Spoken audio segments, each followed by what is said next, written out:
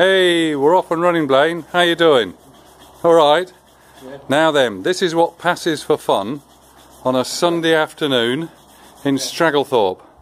I've got my able assistant agricultural engineer Blaine, and he's on the wire brush and he's cleaning a little stub axle.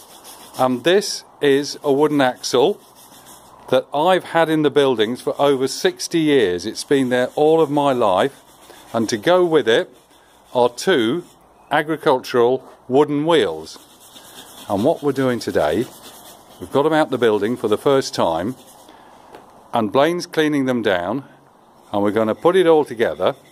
This is the front axle of a Lincolnshire Moffrey, and in harvest time this would go on the front of the trailer to make it into a four-wheel trailer, so you could carry the stooks home.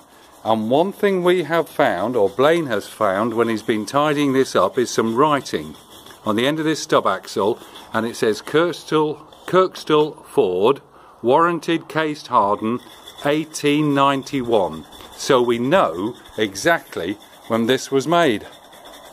Life doesn't get any better. Life in the country. Wonderful. There we are. That's going to appear on YouTube later today, Blaine. You better be getting paid.